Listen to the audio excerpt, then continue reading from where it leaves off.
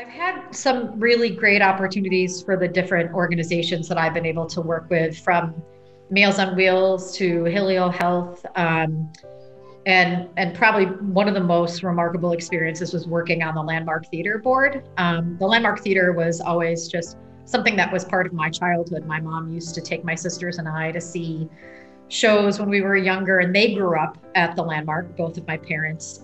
So my senior ball was there in high school. Matt and I had our wedding reception there. And it was within about a year after that I had a couple of friends who were on the board who reached out and were looking for new board members. And after not too long of a time, I was given the opportunity to chair the board. And at the time, the theater was in a pretty dark place. And so we had a precarious scenario for a while. We hired the right people, we brought on the right board members, and really turned things around. And it was a definite labor of love and was a lot of work and time, but it was wonderfully fulfilling to be able to be part of kind of the renaissance, or the kind of rediscovery of what this organization was going to be about, to the point where that right around the time that I left the board, because my time was up, we were able to receive a $2 million grant from the state of New York. And that was something that was unimaginable when I first started. One of my first meetings was with like a bankruptcy attorney. I mean, it was that bad of a situation.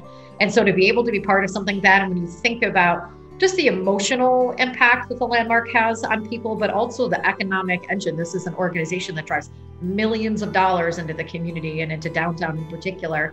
And so many businesses rely on it and focus on it. So that was extremely satisfying and incredible to be part of.